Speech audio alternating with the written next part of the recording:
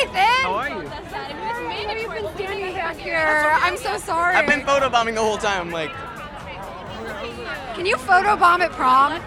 probably. I mean, if it rhymes, it has to be possible.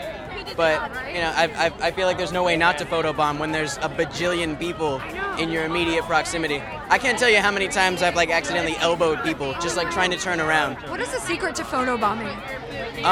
The bigger the face, the better. So, you know, you have to be memorable.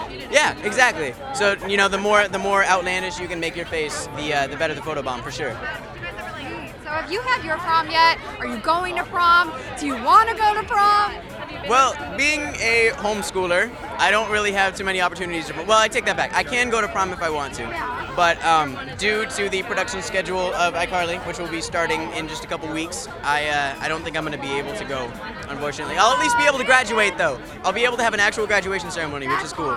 But no prom for me, unfortunately. Have you seen the billboard on Nick on Sunset? It's just you. What? No.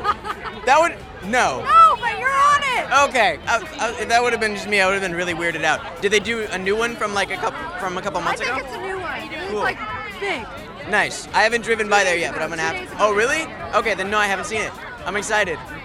I always get really panicky about the pictures they pick, though. Yeah, do you ever look at billboards where you're on it and you're like, oh my god, Well, why did they pick that one? I don't have to worry about it too much because that's the one billboard I've ever been on, so there's not too much concern there. But we always critique ourselves quite a bit on that billboard. Like the first time, I remember the first time we had our very first season billboard out there, and I sat and looked at it for like 5 minutes.